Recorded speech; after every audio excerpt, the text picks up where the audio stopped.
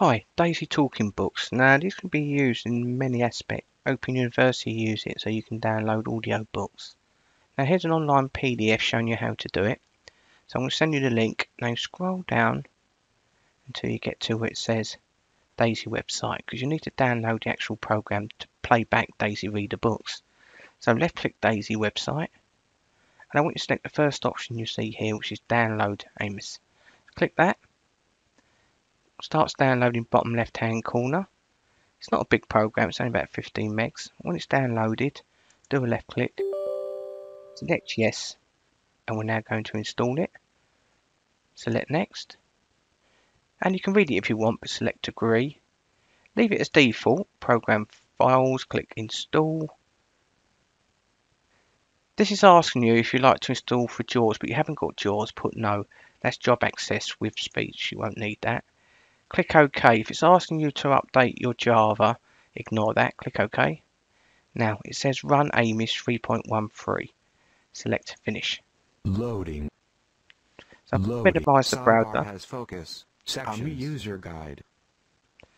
User paused. And I click this button up here, which pauses it. Click it again, starts it. Guide. And click it again, will pause it. So there you go. You now got your program desktop, and it's called AIMS. So when you start it, just double tap that icon and it will open up, and this is what you'll get. Now when you open your university website, you'll have what's called DAISY Reader books. So what you do is you download them, and I'll give you an example. I'm going to go to my download folder because I've downloaded one earlier. It's not relevant to what you're doing, but it's a DAISY Reader book anyway. So I'm going to go to downloads, and there it is.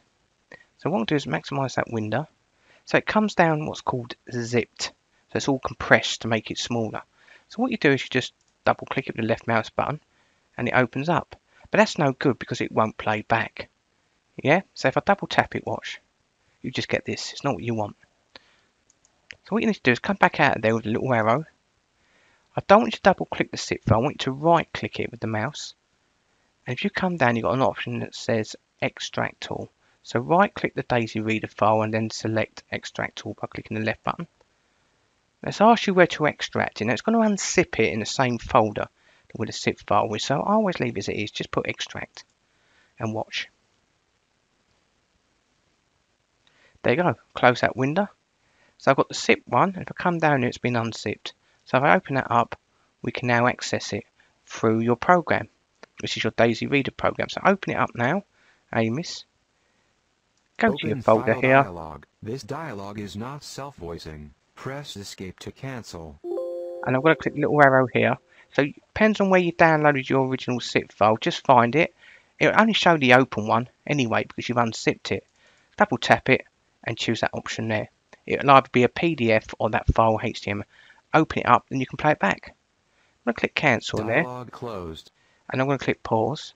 Give you a quick look at the program that you're going to be using as well. Including its features. First thing I want to do is go to File, because it won't stop reading back, and select Preferences. Here you can set general preferences for all. Use self-voicing. See that top option? Untick that where it says Use self-voicing and click OK. Closed. And options. And click Pause. Okay, so that means it won't read back everything on your toolbar. Otherwise, when you hover over everything, it keeps reading back. And it's for people with visual impairment, but you won't need that. And there we go. We're good to go. Let's have a look what we can do. So here's all your content. So I can jump through it all. What is DAISY? I can go right down to Setting Preferences. Setting Preferences. And this will show you how to use the whole program to start off with. Navigating. And go right up to what is AIMS. And what I'm going to do here is show you. You can use these arrows here to jump back and forth. AMI stands for AMI is a software. It is self-voicing, meaning that no and then you see I'm going to pause it. You can jump back and forth. There's first options. And the first option we saw was to open your unzipped folder you unzipped. The second one is if you've got DAISY Reader books on a disk. If you click that, it will ask you to put your CD-ROM into your drive and you can access the DAISY Reader books from CDs if you want. This will slow it down and speed it up when it's reading back. So if I click minus and click play. Specialized screen reading software is needed in order for it to be used. I'm going to pause. So that's quite handy if you're trying to pick up information. The next option here could be useful. If you click on it, you can change zoom in and out quickly. So that's zooming in, and it makes the text a lot larger. And come back out, you zoom back out. Also, if you click this option here, you can change the background colour to make the text easier to read. Keep tapping through it, as I'm doing now, and it'll go back to default. Last of all, at the top here, you've got an option, bookmark your current position. So if you've got a long book, you might be 3/4 of the way through, and you might go, actually, I want to bookmark that. Click the bookmark button. Another important option is help.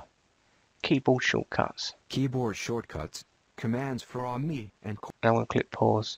It's worth learning a couple of these because if it keeps reading back and you don't want it to, it might drive you a bit mad. Hope that gets you up and running on DAISY Reader books. Thanks for watching.